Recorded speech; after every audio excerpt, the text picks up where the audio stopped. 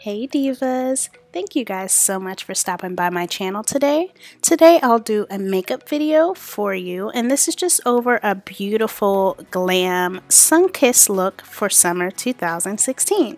So if you are interested in this look, please stay tuned.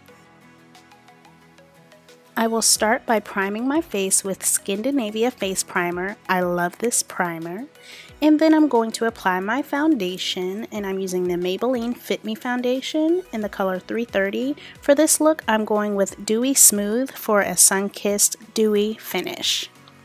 Next, I will apply this Nye Luxury Banana Powder on my lids and underneath my eye area. This is just to brighten up my face.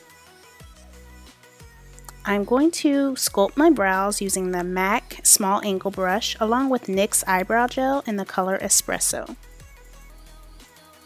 Once I sculpted my brows to my liking, I decided to brush it through just to give it more finished, polished look, and it brings it all together. I'm going to use my Stylist Sculptor for that.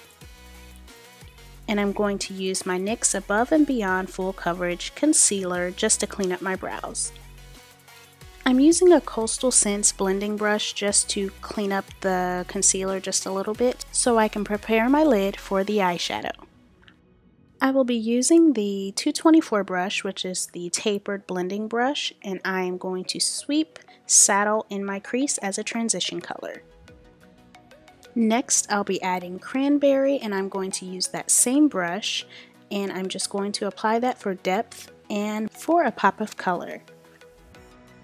And this is one of my favorite colors. It's called Amber Lights. I'm going to use a MAC Fluff brush, and I'm just going to put that in my inner eye area going towards the outer lid just to blend it together just a little bit, but it gives it such a beautiful finish. I'm going to use this Naked highlighter just to add it to my brow bone for a nice highlight. I'm using this Maybelline FitMe medium bronzer. This is my first time using it, and it's okay. Because I'm going for a bronzy look, I would definitely use more bronzer than normal just to amp it up a bit. I'm using my favorite liquid eyeliner by NYC, and I'm going to line the top of my lids. To give this look a touch of glamour, I am going to apply Ardell Lashes to my lids. While waiting on my lash glue to dry, I am going to use my Tightline Full Lash Mascara on the bottom lash just to bring out those lashes. My favorite of all time illuminators is by Josie Maran. I'm just going to apply this to the apples of my cheeks and to the bridge of my nose.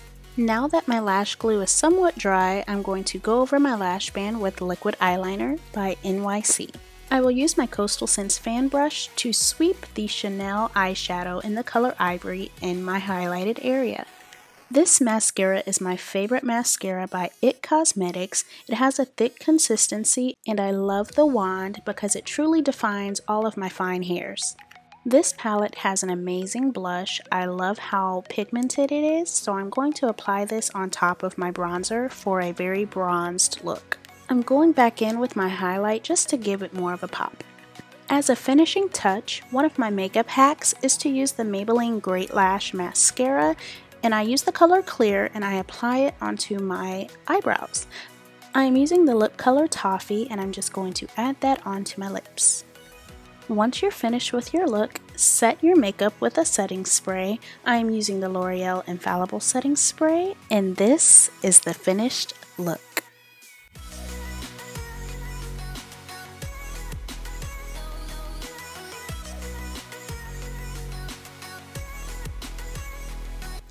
It's soft, but it's also glam, it's bronzy, it's glowy, it is perfect for summer.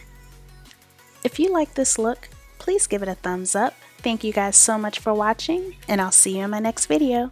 XOXO.